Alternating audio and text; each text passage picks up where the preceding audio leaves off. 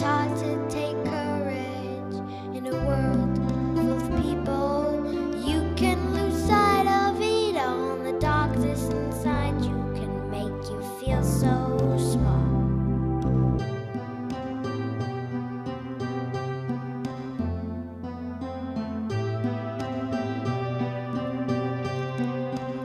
Show me a smile then.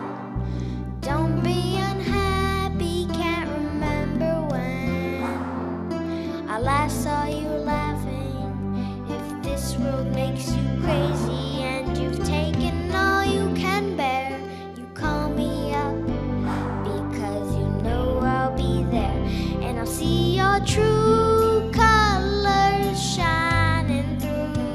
I see your true colors, and that's why I love you. So don't be afraid to let them show your true colors.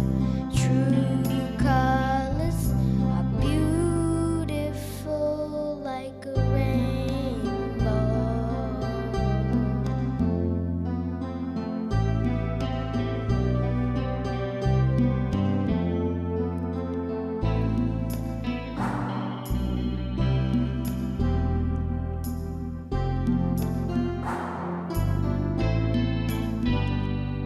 If this world makes you crazy and you've taken all you can bear, you call me up because you know I'll be there. And I'll see your true colors shining through. I see your true colors, and that's why I love you. So don't be afraid to let them show your true colors.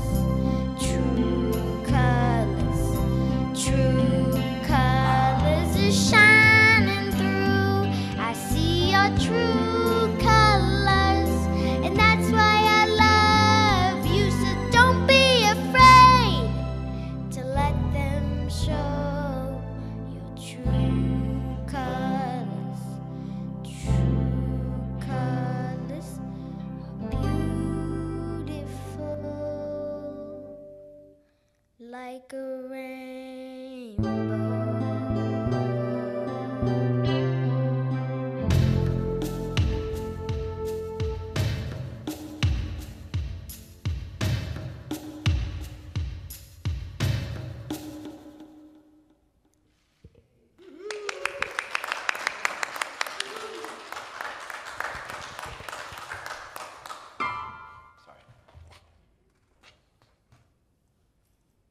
Good morning.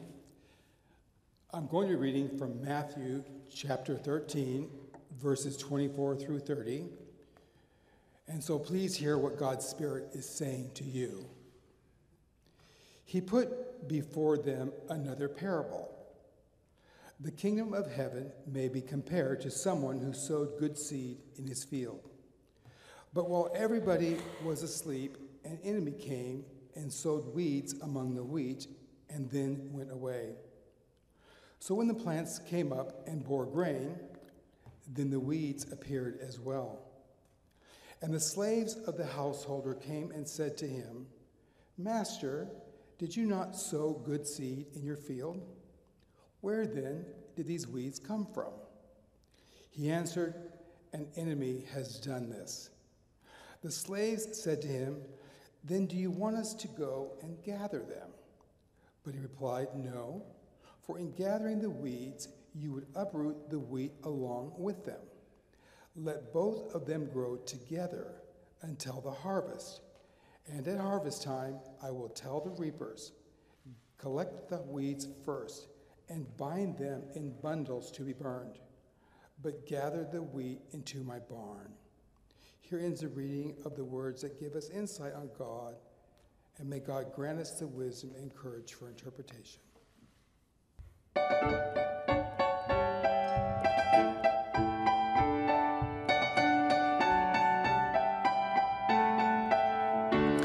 Hallelujah, hallelujah, hallelujah, hallelujah, hallelujah, hallelujah, glory and love and praise to God.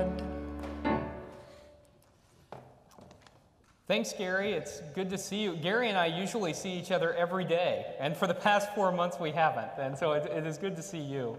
And Amani, I want to say a special word of thanks to you for coming in today and doing that. You know, that's something that's not easy to do whenever you're in a room full of people, and whenever you're singing just to cameras at the back of the room, that takes an incredible amount of courage. So thank you for sharing your gift with us. Friends, will you pray with me? Holy and loving God, we ask that you might help us to plant spiritual seeds that might grow into plants of your incredible love for us, of your radical hospitality, of your unconditioned welcome. And now may the words of my mouth and the meditations of each and every one of our hearts be pleasing to you and acceptable in your sight, O God, for you are our rock and our Redeemer. Amen. I was active in church growing up, and whenever I was a teenager, every year our youth group would go on a youth work trip. And I looked forward to these trips year-round because when summer came, I knew we would be going somewhere exciting. We would almost always go to a large city, and whenever I would see the city skyline, my heart would start to beat a little bit faster because I knew I was in for an adventure. I would eat good food. I would go to new places. I would probably get to go to a theme park, and I guess we would do some mission work too, but honestly, that was not my highest priority. Well, one summer, instead of going to an urban center, we decided we would go to northern Iowa. Now, there's nothing wrong with northern Iowa. It's just that it's a whole lot like southwest Missouri. We were going to a Christian camp on Lake Okoboji. We weren't going to be participating in any of the activities at the camp. We were going there to do maintenance after the campers had left. And what I remember is the long drive from southwest Missouri to northern Iowa and going through a whole lot of fields. In Iowa, it was mostly corn fields, though some wheat fields. And then we got to the camp, and we saw our rough dwellings. If you know much about me at all, you know I'm not much of a camper. And I saw the places where we would be taking our cold showers. And then I got my assignment for the week. For the week, I would be pulling weeds. That is not exactly how I wanted to spend my summer. A week in northern Iowa where there wasn't anything to do, pulling weeds. So I went all around the camp pulling weeds, some even from amidst the crops. And the thing that I remember about that is that it was monotonous and it was so hot. That was the first memory that came to my mind when I read this week's scripture lesson. This scripture lesson is one that is, again, about planting and harvesting. You may remember that last week we talked about planting seeds as well. And that's because over the past couple of weeks I've been following the Revised Common Lectionary, which is a set of readings that sometimes preachers follow. And right now, the Revised Common Lectionary is going through the Gospel of Matthew, and he's talking about planting. Remember, Jesus lived in an agrarian society, and so parables about planting and harvesting and herding and about fishing were all things that would have been very relevant to the people that he was speaking to. So in today's scripture lesson, we find a parable that's not quite as well known as the parable we heard last week about the sower. It's often called the parable of the weeds. In the parable, there's a man who has land, and he has sown wheat seeds. Good seeds that he's waiting to grow so that he can harvest. And as the plants begin to emerge, his servants come up to him and say, there are an awful lot of weeds in the midst of that wheat. And he says, an enemy of mine has come along and has sown bad seeds. And they say, okay, well, do you want us to go and take the weeds out? And he says, no. If you take out the weeds, then it'll uproot the wheat as well. He says it's better to wait until the time of harvest and to let the wheat and the weeds be sorted then.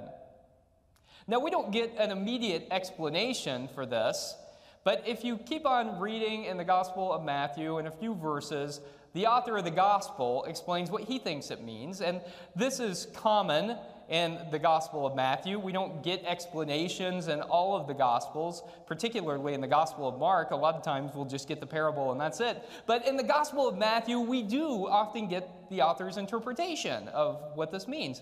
And here he says, this is about God sorting out the good from the bad later. I read this parable, the parable of the weeds, this week, and I was thinking about pride.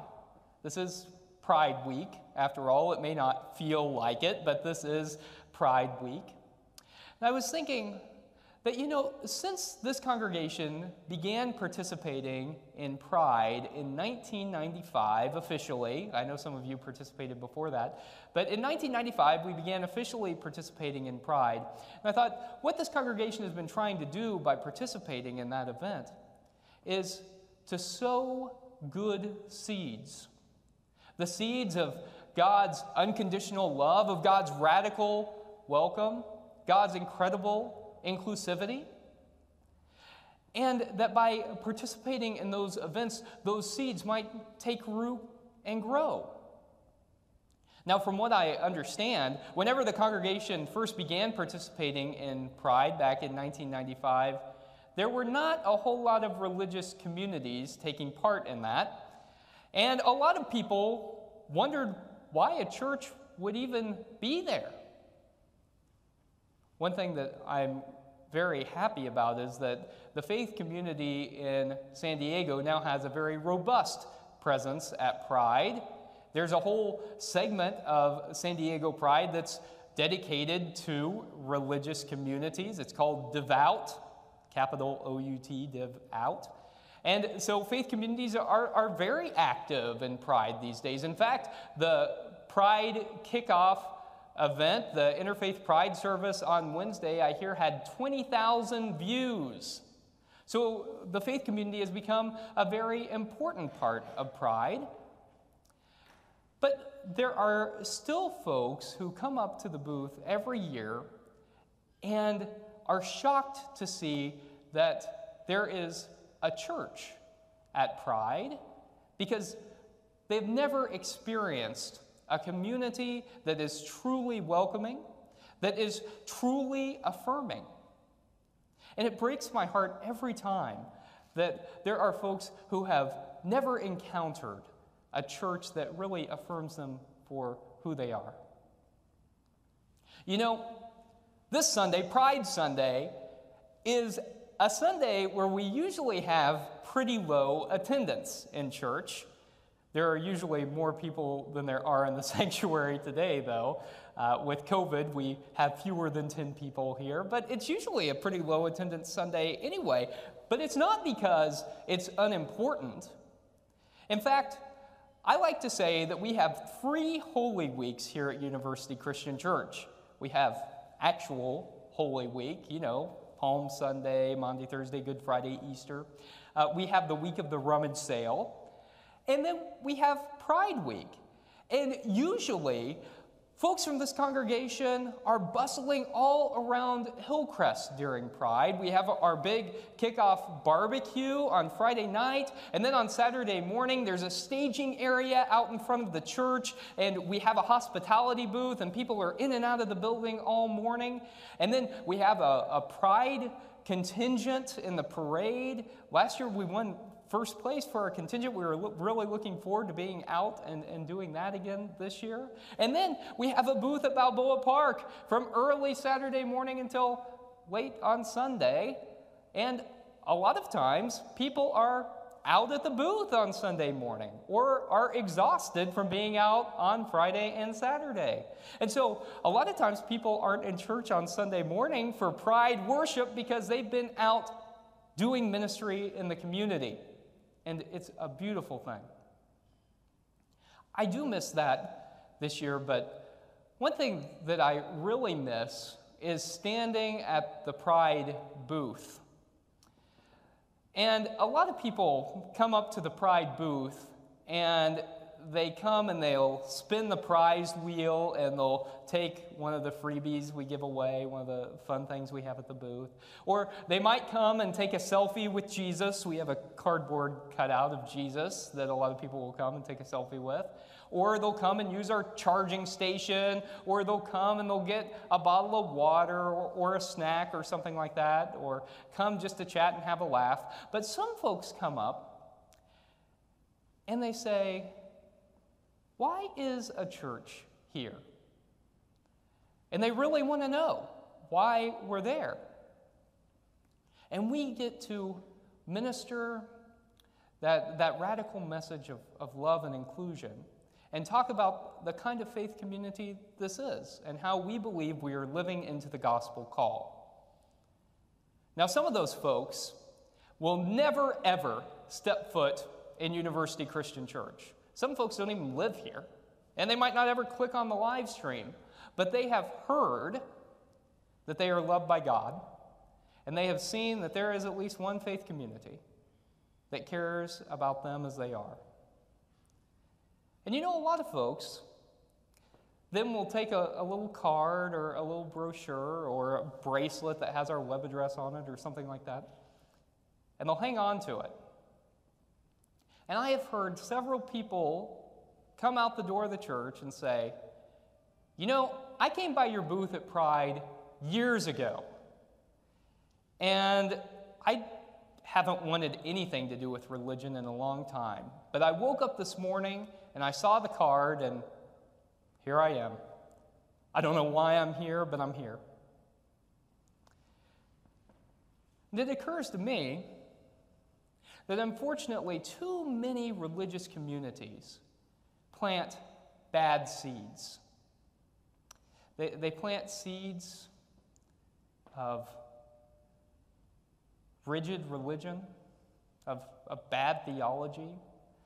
They plant seeds that make people question their self-worth. And those seeds grow up to be weeds in the soul. And a lot of times when you pluck out those weeds, it takes whatever roots of faith might have been there too, because they seem inseparable, you know? Religion with all these rules and faith. And yet, whenever people begin to pluck out those weeds, we've planted seeds that are good, seeds that can grow into a real crop of self-love, of radical inclusion, of God's incredible hospitality.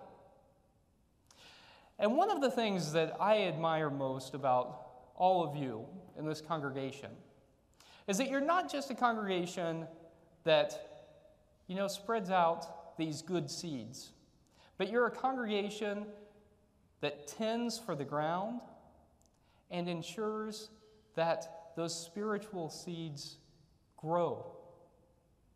Thank you for being that kind of congregation. During this year, whenever we are doing most things digitally, I hope that we are still able to plant some good seeds and that they might grow. May it be so. Amen.